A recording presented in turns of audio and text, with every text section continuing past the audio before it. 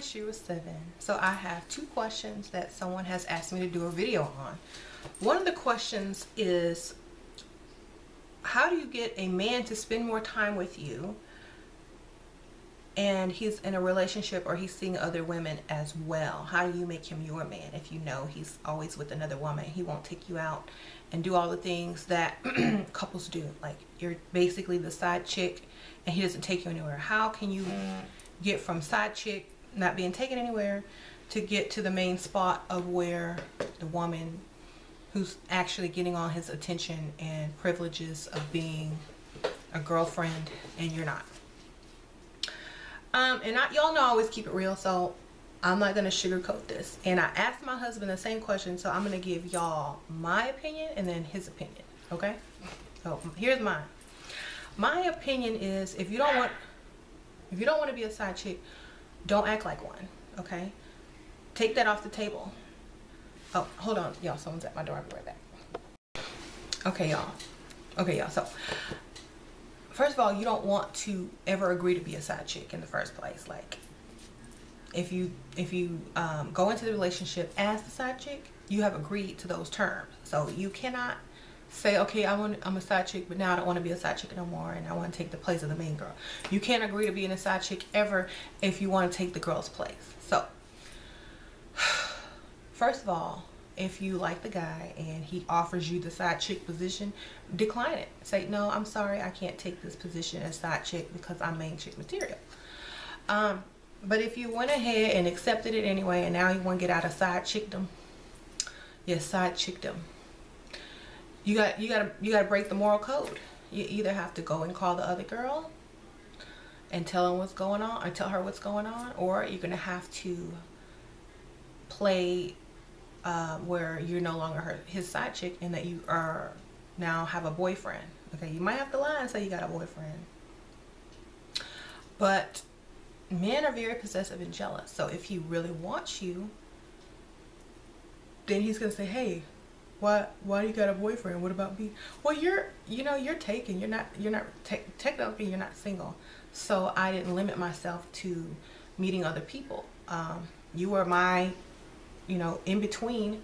I'm looking for a man. I'm looking for a boyfriend, Now that I have one, I don't really need you anymore. So you're gonna have to find another side chick. That was just a temporary position for me. I was looking for a real man, and you weren't really real man material, so I let you go ahead and be my side man or my distraction until I found someone who was really worthy of me. So, bye. So you have to kind of play the reverse psychology role on and like kick him to the curb, saying you got a man that meets your standards. Then he's gonna be like, man, I didn't meet her standards and she was using me. I thought I was using her. So whoever he's with, he's gonna be thinking about you the whole time, because now you dumped him and he thinks you're with some other guy and you moved on, and that you weren't good enough, and that he wasn't good enough for you. So now he's like, man, what did I do wrong? And then he'll start thinking about what he could have done better if he's not really into the girl he's with. Then he's gonna start trying to be with you and take you away from this other boyfriend. And so if he ever calls you and say, hey, well, I thought we were growing towards something, I thought we were going to be a couple, and your response should be, well, you don't take me seriously enough to be boyfriend material. You have other things going on, and I'm not trying to be no side chick for the rest of my life. That was just temporary until the real man came along. Say real man. So now that all his attention is on you and stuff like that, this is when you start making your demands. You say, okay, well, you know what, he's gonna be out of town this weekend. He's military. Say he's a military man. That means, you have all this opportunity. Like, you could travel if you want to. You can, you know, get all the benefits of da da da. Because that's going to be hard to top. You know, say, oh, he's a military man. He's, you know, he's on base this weekend. Just make something up so he's never there. And then he'll be like, well, do you want to go to lunch? Do you want to go do this? You know, he's going to try to get you back. Don't meet with him unless it's in public. Don't meet with him unless he offers to pay and go out. Remember, he's trying to win you back. So in order to get somebody like that, you got to totally dump them, make up a fake boyfriend that's in the military, and basically tell that person that he's not good enough for you, and he was just, you know, there temporarily until you met a real man. Okay, you gotta put them, you gotta break them all the way down. Okay, to where they are like little lapping puppies and want to, you know, get your attention back. Okay, now it's not moral, but it works. Okay, now here's what my husband said. Okay, here's from a man's point of view. He said, whatever the main chick has that he takes out in public and gives his all to, maybe you should strive to become that. So I don't know, whatever that means, whatever she has that you don't, to be main chick, he says you should go after that. Focus on yourself, improving yourself to where you won't get treated like a side chick, but like a main chick. You know, when a man sees you, he don't see side chick or someone to use. He sees wife material, girlfriend material. So men are visual creatures. This is what my husband told me to tell you. So me, I like to play mind games because they work faster. Okay, he don't know that's how he got into this position that he's entering. But yes, so you gotta basically dump him, invent a mystery man.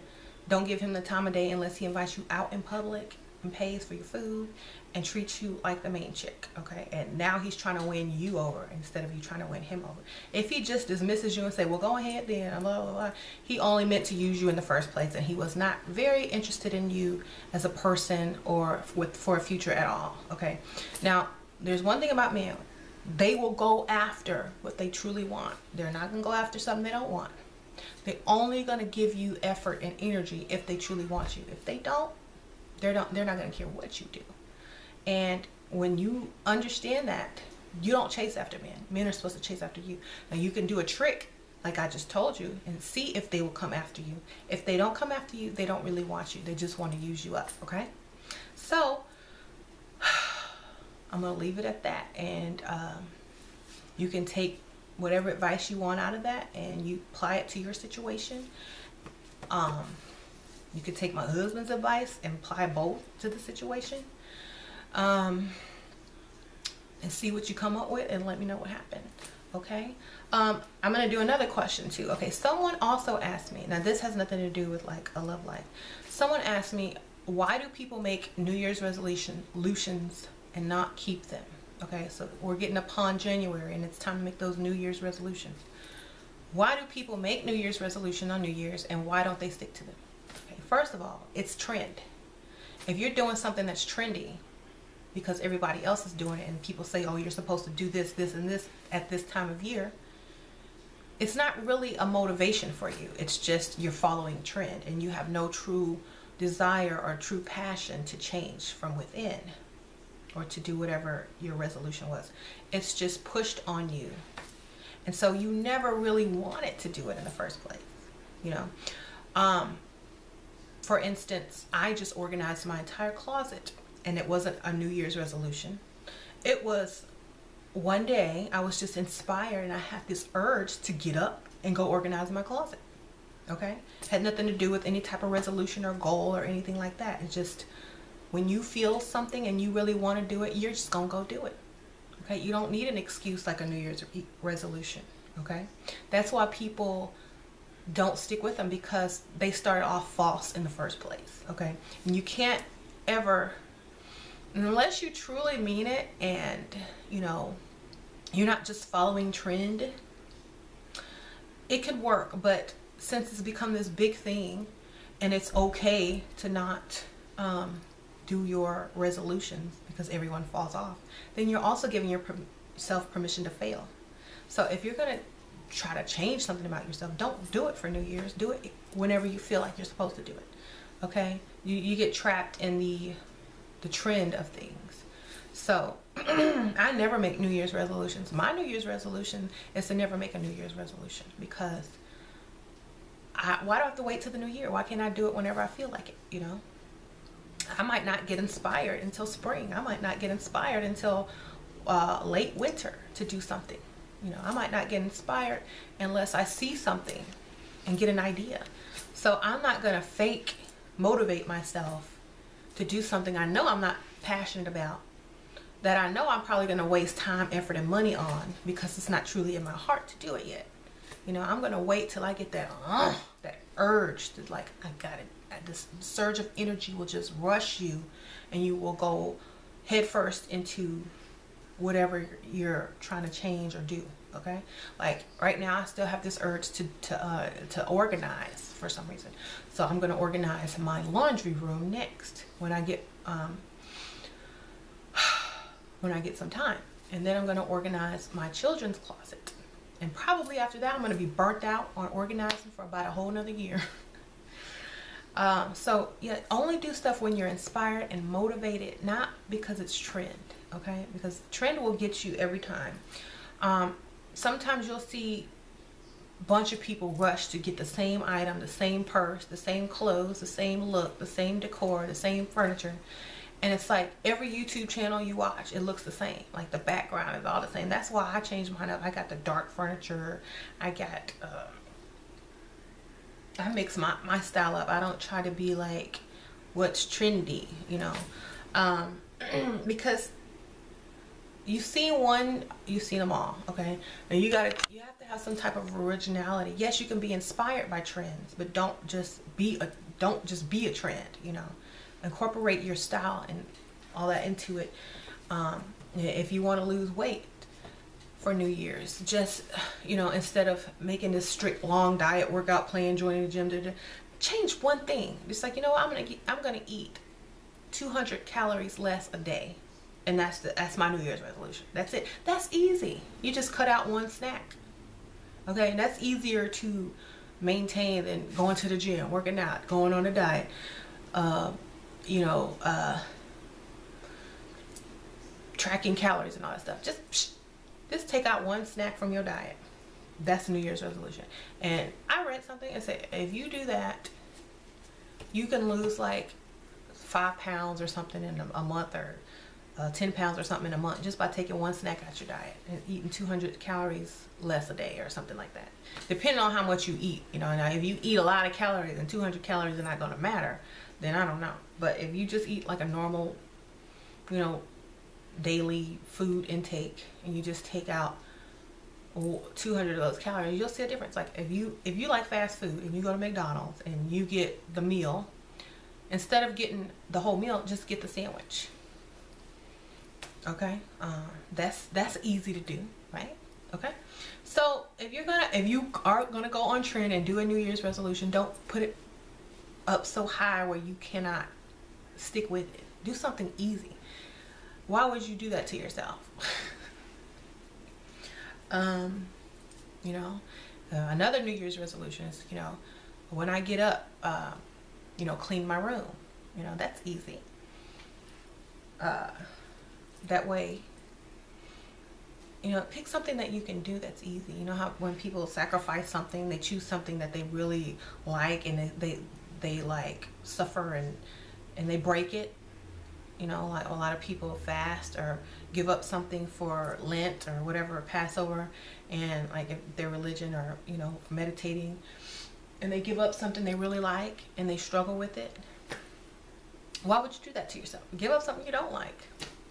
And the purpose of giving up something or sacrifice something that you like is to show that you have restraint and all that stuff, and that you're dedicated to this, and that.